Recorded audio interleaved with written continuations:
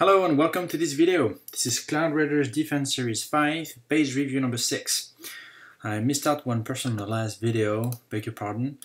I'm going to do that base very quickly and give you a little bonus.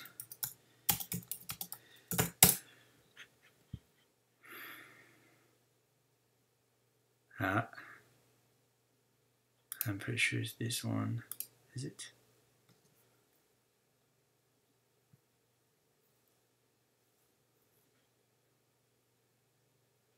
Yeah, that's the one. Alright, Stronghold 8. You can see the defense is kind of new. This is not a very old account, I would say. It said there is no soldiers in the troop camps because it gives a bit of data on what the person uses soldiers and what level they are. Mines are quite advanced, more than the defense really, so I guess that you're more like a farming player, although you have quite some things for level 64. I'd say here that you should put more attention on your defense. If you're a raider, you don't really need mining, gold rails and stuff. It's not very interesting for you to have these things. The defense, on the other hand, is very important because as a raider you will stock resources to finance your defense. So you do need to pay attention to your defense. I would advise really to stop upgrading your gold drills, even if it's because you don't have enough resources. And your walls, level 6, when you see you have, Big Bertha level 3, I don't see the point of having wall 6. It's very little defense compared to the walls. I would advise you to really concentrate on Big Bertha. Big Bertha are a key on defense. It's really one of the most important weapons, together with the Crow's Nest and Crystal Spires. These are the three most effective weapons. Those two handle air and ground, and they deal kind of a very good amount of damage. They have the Crow's Nest has the widest range, together with the Big Bertha. And the cannon is not bad also, but not as good. It doesn't cover the air, the damage is a little less, and the range is a little less also, but it's very cheap. So yeah, your vaults are a little too centered for my taste, meaning it's kind of easy to take on, 50% of the side here. You go from here all along, you release all your archers, for example, if you just go with archers, and I'm pretty sure you would get up to there, even if you don't get to those defenses. You would definitely get these vaults, so you can get 100% vault damage here. So ensure 2 stars without hitting barrel. But once this is said, there is space for traps fairly inside. It would be nice to have some space here somewhere, closer to the center to deal maximum damage. But it's not bad. It's not bad as a setup. Just have to rework out a little bit your priorities, I think. Otherwise, it's nice. Alright, I don't have any more people on my list, so what I propose you is to show you this guy who raided me yesterday. He won. I'm going to do the replay so you can see what happened, and then I'm going to show you the attack I did on him as an exchange for his visit. Starts here on the right with the Marauders. 2 healers. That already is not a good sign for me, except that he released them. He should have released them more here. You have to be aware when you release healer that they are not within the range of a weapon. And when you release here, if the Marauders are going to the right, then you need to release archers or something to the left so they don't get to the healer. Otherwise, your healer doesn't do anything anymore.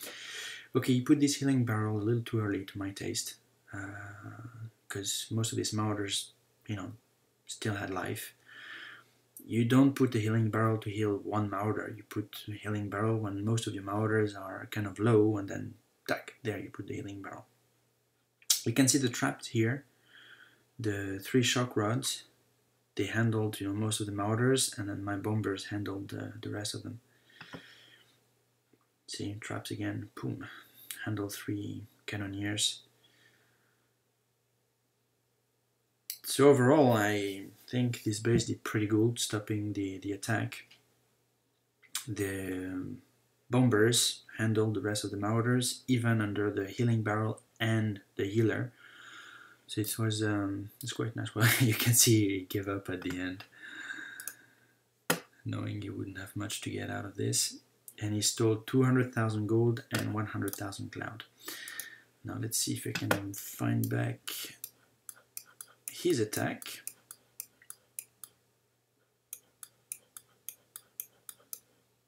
Ah, here it is.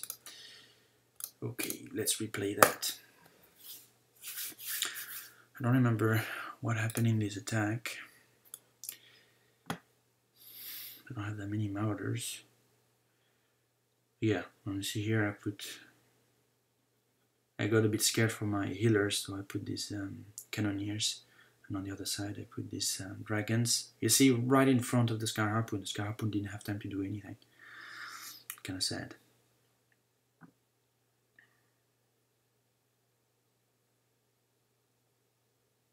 I remember, I got scared for my healers. I panicked here a little bit. I didn't need to put a healing barrel here. But I thought if I had these 2 healers gone, I wouldn't make it much further in this raid. Bone dragons are doing their job. Slowly but surely.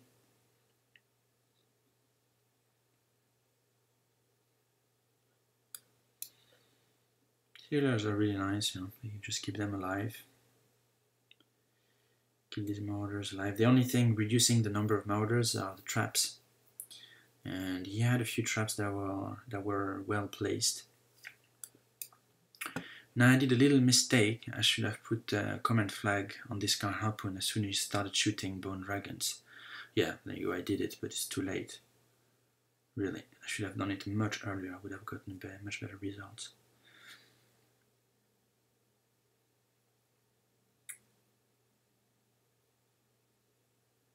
I think I used the second one for this crow's nest here. Using one command flag for that Scar Harpoon first at the beginning, like when the bone dragons arrived toward this area, I would have used the command flag for this Scar Harpoon. It would have been fine. Wouldn't have needed another one.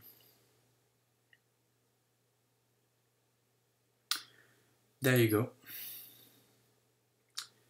That's what you get for bothering me during the night.